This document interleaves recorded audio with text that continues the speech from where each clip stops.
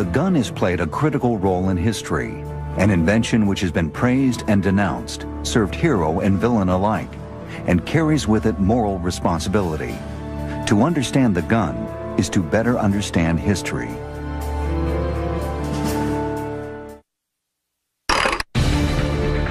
They are the guardians of civilized society.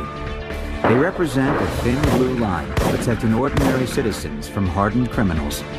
For more than 150 years, police officers across America have employed a vast array of weapons in an endless fight to maintain law and order. Now, police guns on Modern Marvels.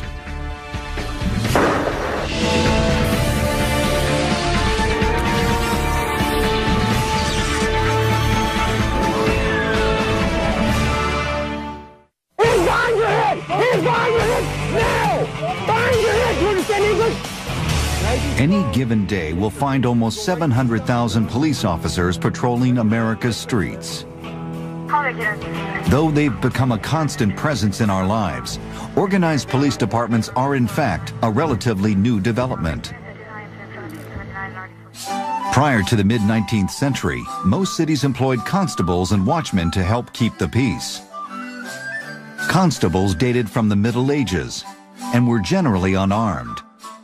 As a rule, they intervened in crimes only when there was the potential to earn a good fee. But as the urban population in the eastern United States swelled, there was a growing need for better ways to deter crime. For solutions, many cities looked across the Atlantic to London's Metropolitan Police. Founded in 1829, this was the first modern and professional police department in the world. They organized along military lines and wore distinctive uniforms. The creation of the force was championed by statesman Sir Robert Bobby Peel, hence the familiar nickname Bobbies. Contrary to popular belief, some of these first patrolmen were allowed to carry weapons. They were given revolvers. One of the most famous would be the Webley Metropolitan Police. It was actually used by the forces. It was a reliable, powerful, robust little pistol. You would not feel unarmed carrying one of these today. As you can see, it had a short barrel, a fairly small butt, double action. It was easy to be concealed, and a very, very effective little revolver. As a matter of fact, there's some supposition that this would be the very revolver that was carried by Sherlock Holmes. In 1845, New York City established the first modern police department in the United States. Known as the New York Municipal Police Force, it copied London's organizational structure and imitated their uniforms. But city officials added their own finishing touch. They did agree to wear an 8-pointed copper star with the seal of the city at the center.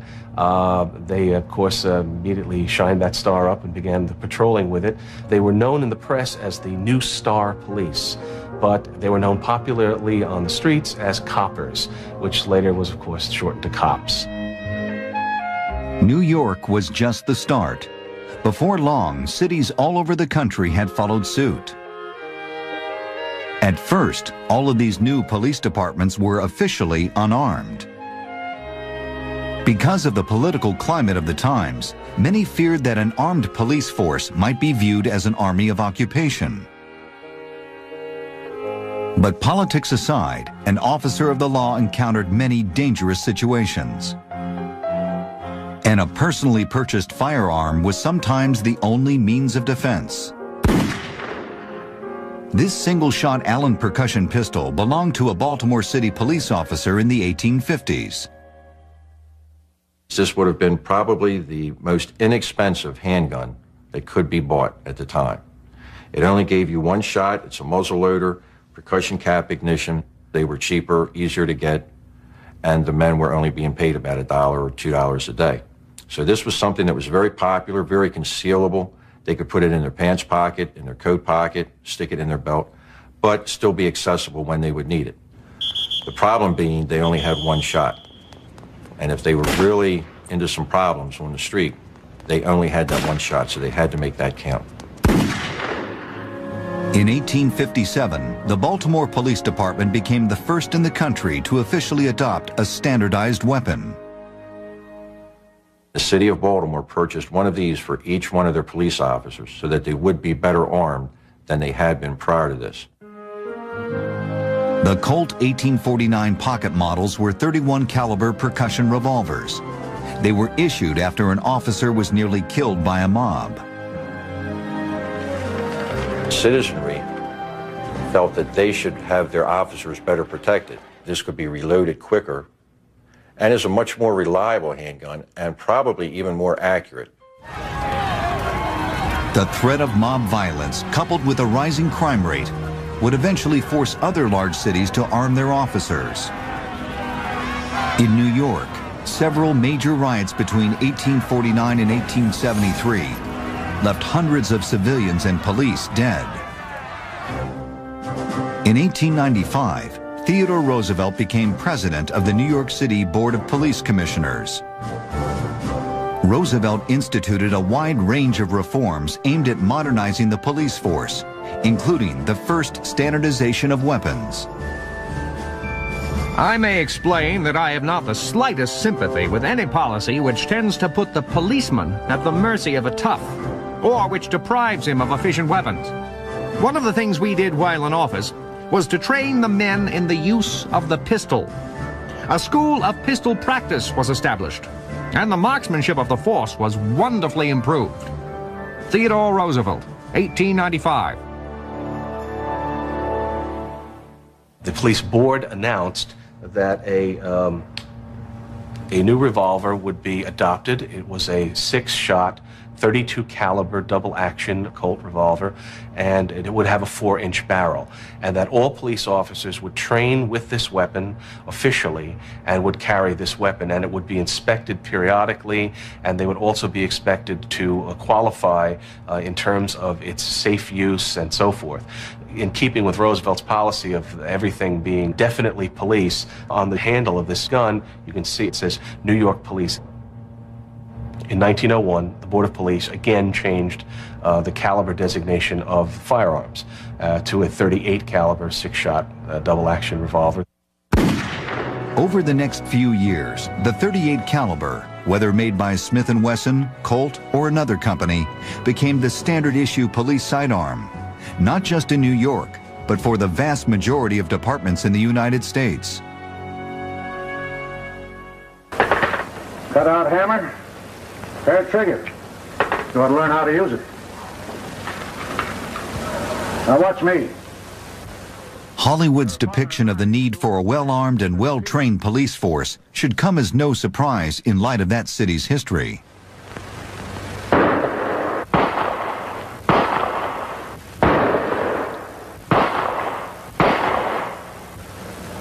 Now reload, and I'll give you a few pointers. Yes, sir. In the early years of Los Angeles, bear in mind, at one time the city of Los Angeles had probably more killings and shootings in 1 week than Tombstone had in 20 years. It was a very violent community. And it probably didn't start to settle down until 1885, but basically the weapons of the police officers were then still the .38 caliber, and there was a lot of shootouts. Let's keep one thing in mind. That target represents a wanted felon. So let's go get him.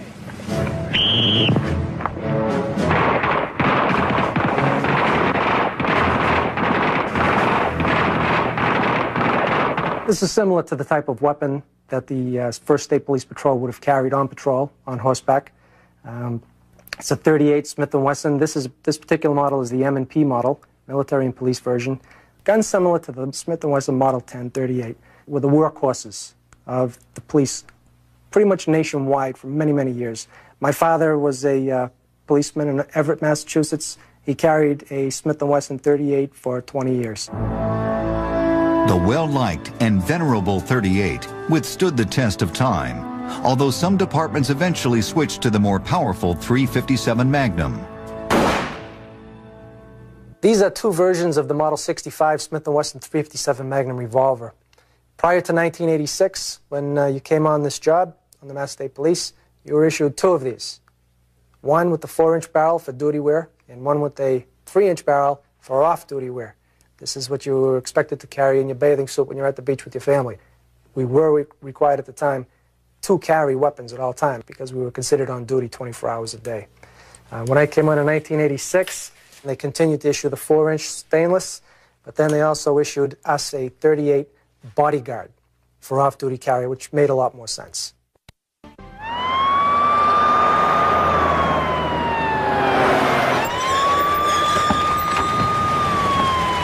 For much of the 20th century, police officers believed that their revolvers would be more than adequate for most circumstances. Open that door in the name of the law. Open it. But during the turbulent 1960s and 70s, police departments around the country found themselves under siege. It was a time of the civil rights movement, political activism, and mass protests. For the police, the old way of doing business wasn't working.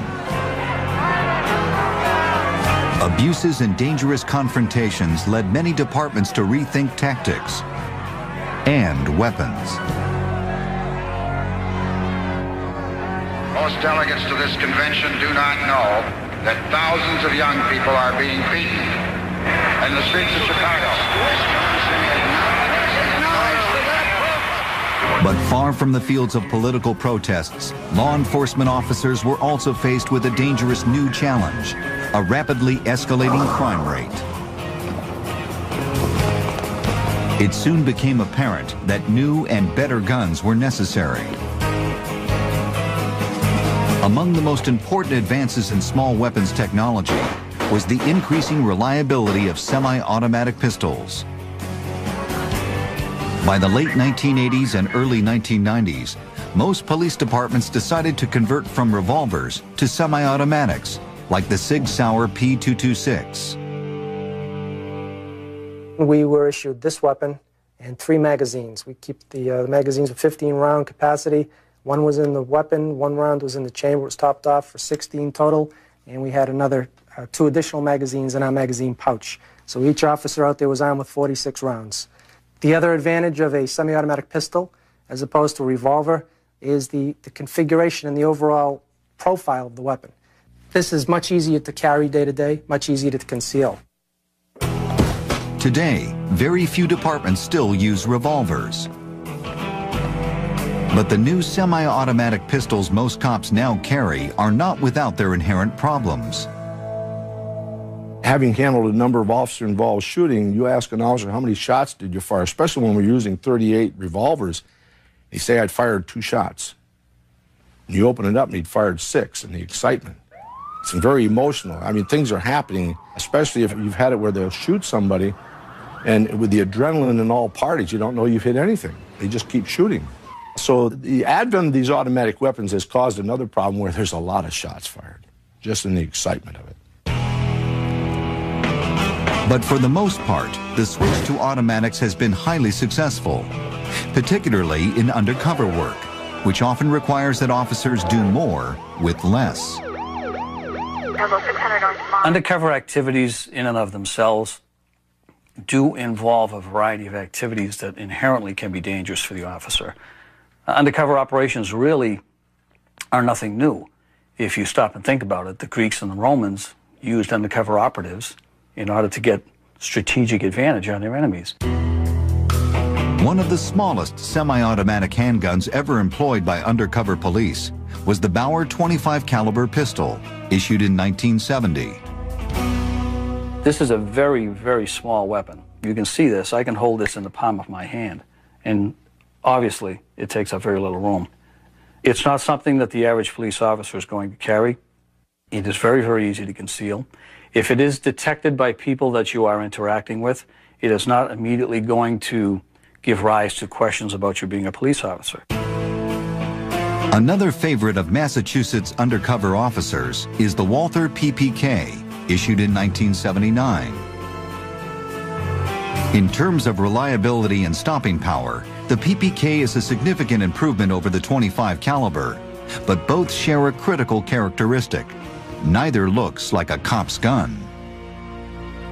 There was one particular instance where a purchase was going to be made of some cocaine, an undercover purchase, at a location in the inner city in Boston.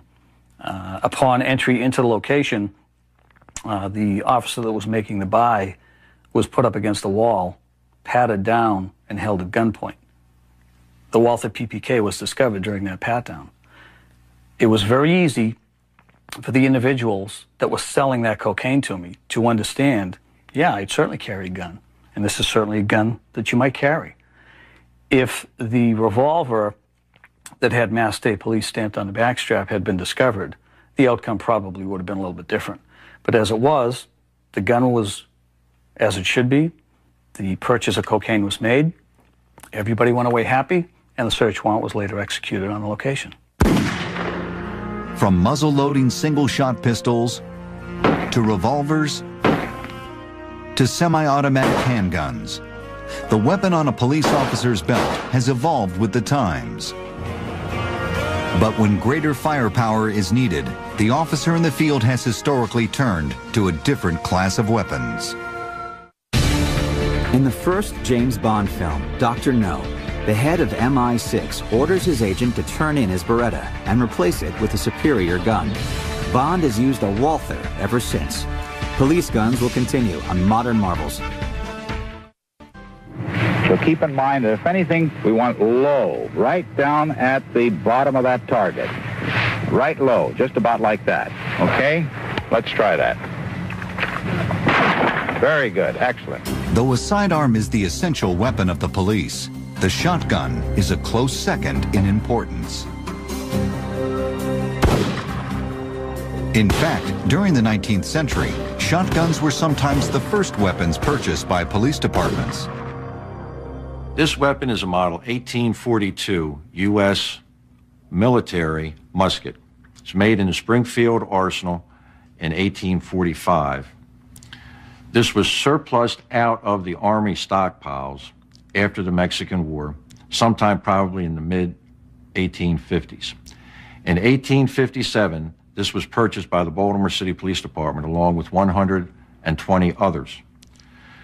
It was purchased for the possible use as either for riots or to be stored in the station houses and be available for any police officer who might have special circumstances. Business firms used to give $25 for the best shotgun marksman. But no matter whether the men hit the target or not, they were sure to get the reward. Inspector John Thorne, 1884. By the beginning of the 20th century, shotguns were standard equipment for most police forces. And the Winchester Repeating Arms Company led the way with its pump-action model, introduced in 1897. This became almost overnight one of the most popular shotguns in the history of this country. And it was especially popular with police departments because here you had a multi-shot pump-action shotgun available with a short barrel that could be used by police agencies for almost any purpose. Now, the primary consideration was for riot control or when dealing with very dangerous or well-armed individuals. It's easy for any officer to handle, to operate, point it, shoot it, and he would get the message across. This particular shotgun was purchased by the Omaha, Nebraska Police Department in 1922. This police video demonstrates why the shotgun is effective for crowd and riot control. As distance increases, the scatter pattern becomes wider, enabling an officer to exhibit the threat of force over a greater area. With a capacity of 7 rounds, the shotgun can adequately meet the demands of almost any situation.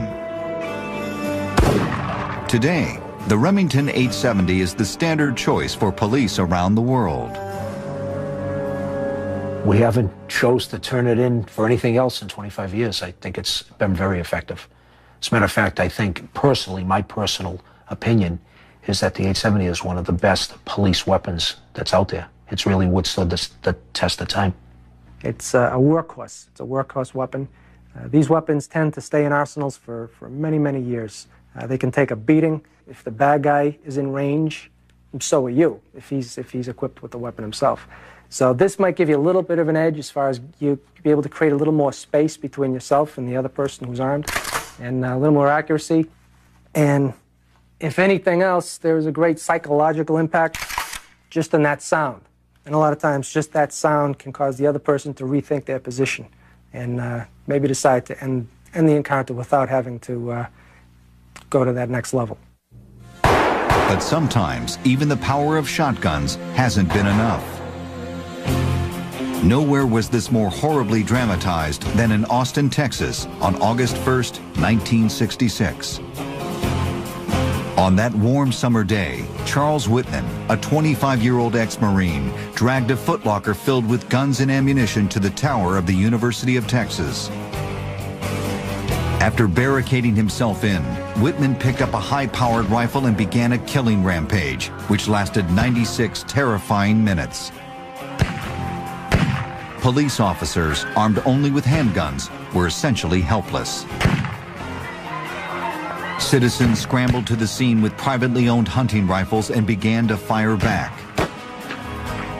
By the time a police officer finally broke through the barricade, Whitman had killed 16 people and wounded 31.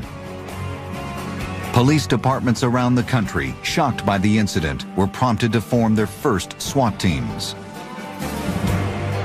Soon, high-powered sniper rifles to combat terrorists like Whitman would become standard in their arsenals. This weapon here is a Sig Sauer model SSG 3000. It's chambered in .308 caliber. It's a bolt-action weapon, which means there's a magazine that usually holds an average of 5 rounds. They do vary, and 1 round can be chambered at a time. This weapon can be fired at several hundred yards accurately. You have a Leupold. It's a 1x10 power scope. You know, everybody thinks, yeah, you're a sniper, you're way out away from the action, but this is probably one of the most important jobs on the team because they let us know via the radio what they're seeing, and they're actually our eyes for us when we're approaching to do some type of tactical maneuver. To address the need for increased firepower, many departments are also training their officers in the use of military-style assault rifles. The M16 was adopted by the Army during the Vietnam War. In fully automatic mode, it has a cyclic rate of between 700 and 950 rounds per minute. This weapon here is another mainstay on the Mass State Police stop team.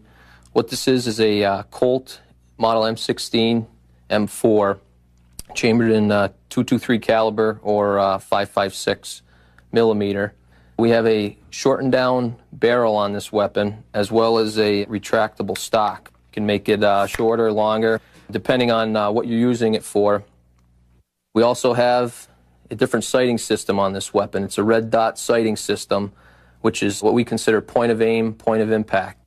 Using this sight, it's simply put the red dot on your target, and where that red dot is where your bullet's going to hit. High-powered sniper and assault rifles are giving law enforcement officers a much-needed edge in combating some of the most violent criminal elements. But recently, some perpetrators have become much bolder, often demonstrating a level of mayhem and destruction reminiscent of one of the most lawless periods in American history, the Roaring '20s. Over 6 million Remington 870s have been made, making it the best-selling shotgun of any type in history. Modern Marvels will be right back. In 1920, the 18th Amendment was passed, outlawing the manufacture and sale of alcohol. Prohibition gave birth to a new breed of criminal, the bootlegger. It also sparked an unprecedented wave of urban violence.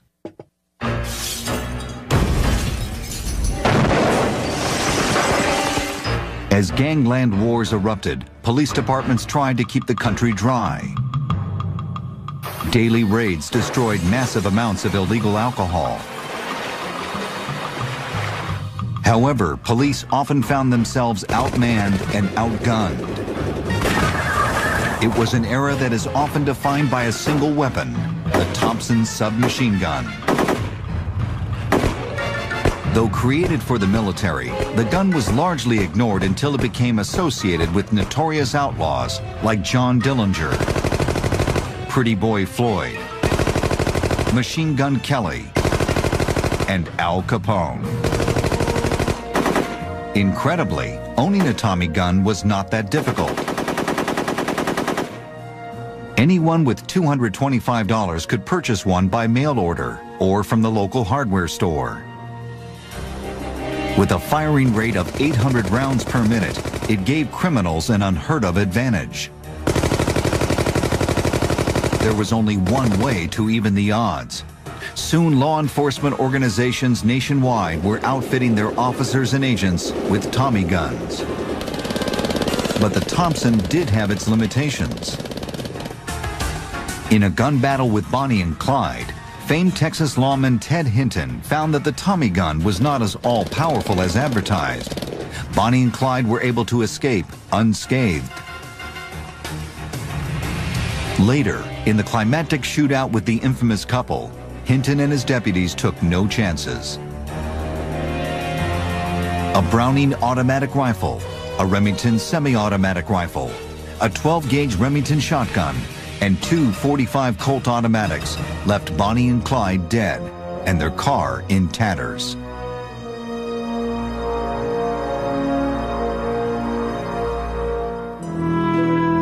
Though it was not always preferred, the Thompson did gain some acceptance with both law enforcement and the military. American soldiers carried it as recently as World War II and the Vietnam era, and it was used by various police departments until the 1980s. You could put a magazine or a clip into the Thompson and just fire off 40, 50, 75 rounds in a few seconds. They were part of the armament. I joined Los Angeles Police Department in '61. I can remember the 45 Thompson submachine guns being in the gun locker. They were used by officers when they went out on arrests. I don't know if they were ever actually used, more of show of strength probably.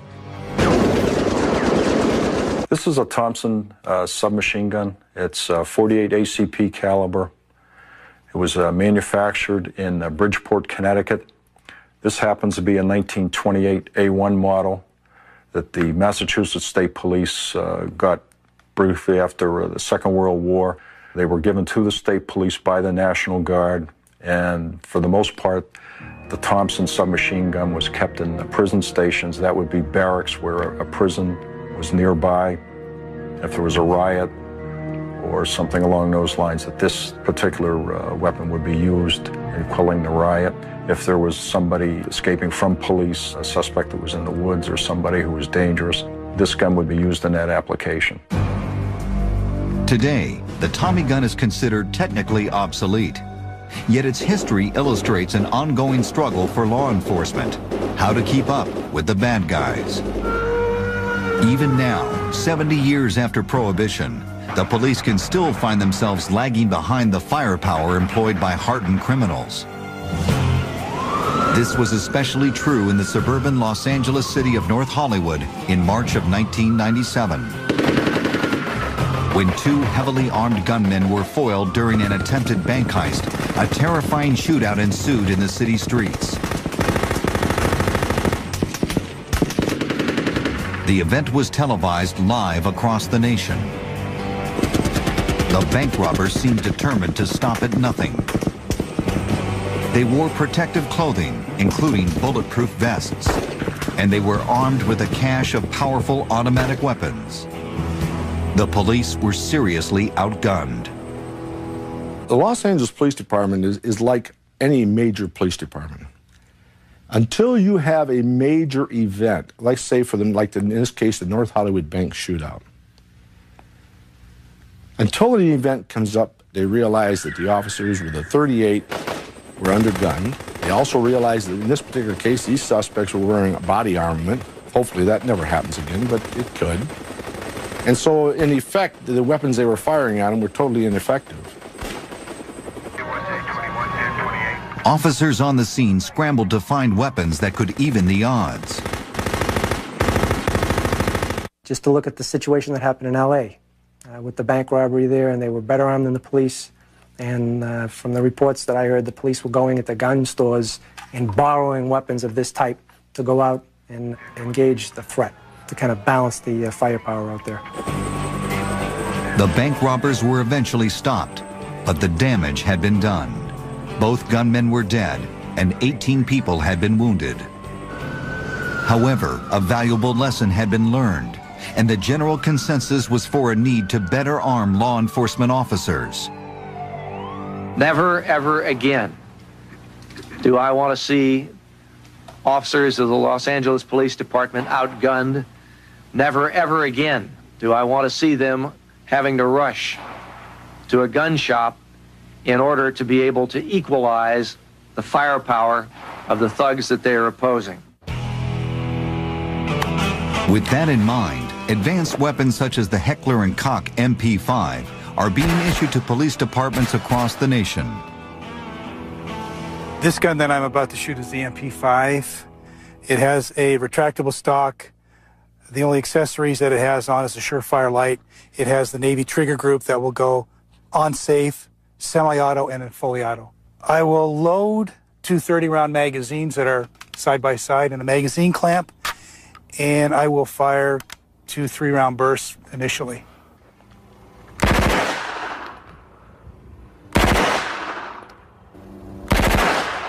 The MP5 is now used by many local law enforcement agencies, as well as by the FBI and the Secret Service. This member of the MP5 family is the MP5 SD, SD for being suppressed. The difference here is that it has a suppressor on it, and it should be reasonably a quiet gun to fire. The application of this gun here is oftentimes a tactical team making an approach on a house. Typically, narcotics salespeople will occupy the house or the yard with a sentry dog. This tool here could be used to neutralize a sentry dog. Some agencies just like to be operating in an environment where there is not the reported sounds of gunshots. In other words, any reported gunshots would be by a suspect, perhaps. A sound suppressor can also be an effective tool in allowing police officers to maintain an element of surprise.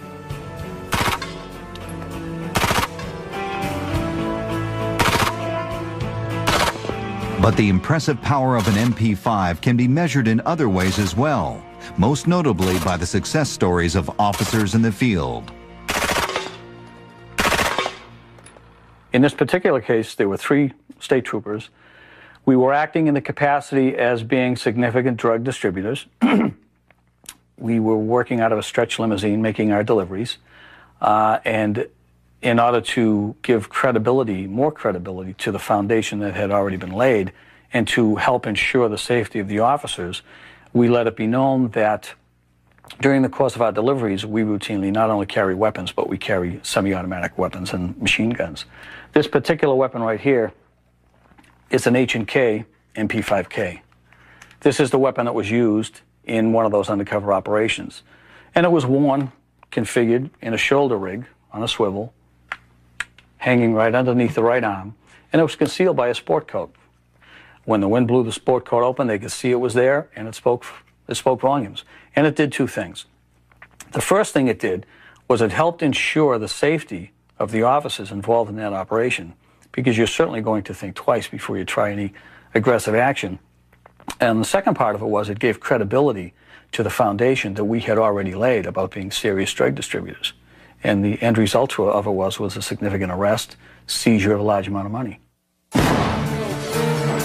Submachine guns like the MP5 are the latest example of how police must remain on the cutting edge of weapons technology in order to stay one step ahead of the criminals.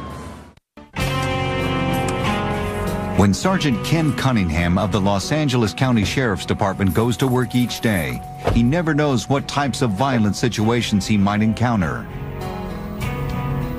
The most dangerous scenarios could find Cunningham too undergunned to meet a challenge to his authority. His life, as well as the lives of innocent civilians, could hang in the balance. Cunningham patrols his beat with a sophisticated assortment of lethal and non-lethal weapons. All of it geared to help save lives. The typical handgun that law enforcement is using right now in the 90s is an autoloader. That's basically what the LA County Sheriff's Department uses. The autoloader we use is the 9mm as manufactured by Beretta. When I'm on duty and carrying this weapon, typically I will carry 2 magazines on me, 1 magazine on each pouch for a total of 3 magazines or 46 rounds. And that's pretty much the law enforcement standard. This is our standard issue shotgun for the Sheriff's Department. We use it at all our patrol station. This is a 12-gauge pump shotgun manufactured by the Ithaca Company. There's nothing that is more scary than hearing that sound and the bad guys know you're coming and that you got this thing. And I've seen people's hands go up in the air and guns hit the ground real quick just when they hear that noise because they know what it is. They have some respect for it. They pretty much know what it can do. They don't want to argue with a shotgun.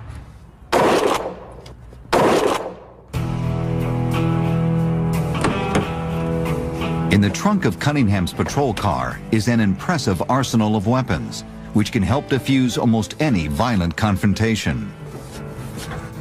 This is a less than lethal force option that the Sheriff's Department utilizes. It shoots a round, a 12-gauge shotgun round. It's called a flexible baton. This is none other than a round of ammunition with essentially a small beanbag inside of it. People that these have been used on, they describe it as being hit with a baseball. They say it's the same thing as if somebody wound up and threw them a good 60, 70 mile an hour pitch and hit them in the chest with a baseball. Okay, the next one I have, it's a less than lethal alternative. It's called the R1. You can launch tear gas with it.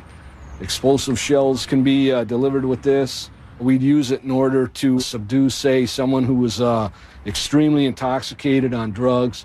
And we might deploy something like this to knock him down with so we can get him into custody without having to engage in some type of an all-out fight with the subject. This is the round of ammunition it fires. It's got a powder charge. It's a projectile. I describe it as being a large rubber, like a rubber pencil eraser. It's a large piece of rubber. It extends all the way down to here. When we fire it, this large rubber projectile exits the weapon.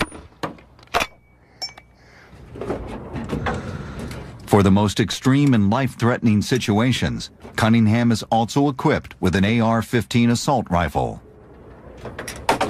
Essentially, this gun comes into play when we're up against a suspect or suspects that are armed with long guns. We want to maintain parity with them.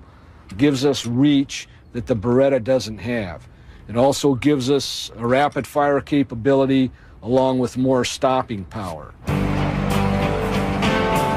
Sergeant Cunningham is supplied with the very latest firearms in a rapidly evolving fight to stay ahead of criminals. But creating new weapons typically requires years of trial and error. Some innovative ideas are quickly adopted. Others, thankfully, are not. An electronic gun fired from within the police car. Inventor Stockholm dismantles the gun to show the 21-shot cartridge chamber and firing mechanism located on the hood. The gun solves an officer's problem of how to drive his car at high speed while firing at the same time. In this case, all he has to do is aim the car itself at the target and pull the trigger. The trigger activates the mechanism on the hood electrically, while a special instrument tells the driver if his aim is right. He can fire accurately at 120 miles an hour. In the 1950s, the electronic hood gun probably seemed like the ultimate in futuristic weaponry. It stands in stark contrast to the more realistic innovations that are being tested today. Lieutenant Sid Heel of the Los Angeles County Sheriff's Department specializes in technology exploration. It's his job to see into the future and to come up with alternatives to the use of deadly force. One of the technologies that's being explored for officers in the field are so-called smart weapons. This is an example of a projectile that could very easily have a computer incorporated into it. What it does is that it is fired through a launcher, conventional tear gas launcher. Instead of having prongs, it has a very, very sticky glue. In fact, I'll just barely touch it because it's so sticky that it's like super glue. But what happens is it's fired and it sticks, and then when it falls down, these wires become electrical conductors, and then it fires an electrical jolt that constricts and contracts the muscles so rapidly that the individual loses his balance. The next generation might have a chip so that the individual falls down and it immediately stops. Less than lethal alternatives might also include guns like this that utilize jets of air instead of gunpowder. This is one of the first models of less lethal devices that we've been looking at. It's made by UPCO. And they originally were in the business of manufacturing ejection seats for military aircraft. But the engineers, because it's all pneumatic, have come up with for lack of a better term, a non-firearm. It doesn't use gunpowder. It doesn't use casings or cartridges. It just shoots projectiles. And it does it with compressed air. Now, at some point in time, this could actually have a laser or a computer chip incorporated right into it. They would also measure the distance and adjust the amount of air that was propelling the projectile. And because of that, it would hit with enough force to cause pain and compliance, but not enough to cause injury. And it would adjust itself whether you're inside a room or outside at a park, for instance. Lasers are also being developed as non-lethal devices. This is a laser. It's a prototype. I've already seen the second prototype, which is about half this size and weighs about a third as much. But how that works is by affecting a person's eyes. Now, to the degree that a person's eye doesn't have the ability to see, it inhibits his ability to attack us, for instance, or hurt himself or hurt someone else. What firearms will police officers be carrying 20 years from now? The challenges of the new century may someday inspire weaponry that is truly futuristic. If we had the ultimate non-lethal device, it would be a phaser, like you see on Star Trek. That first aired on a Thursday in 1966. There's probably not a single person in the civilized world that cannot describe the sound and what it does and what it looks like. It's 100% safe. It's 100% discriminating, means that you can identify one individual in a crowd and leave everybody else alone. It's 100% reversible. It's environmentally benign. It's rechargeable. It's portable. In 2010, I think there's going to be some breakthroughs in the less lethal arena. There's a number of research programs that are already starting to show results. Chemical pulse lasers, microwave devices, directed energy, nerve stimulation. Then what would happen is that we would have the ability of intervening even against lethal force with a non-lethal option. So that would have tremendous appeal. For more than 150 years, America's police from New York City to Los Angeles have been on the front lines in a never-ending battle against rioters, mobsters, and criminals.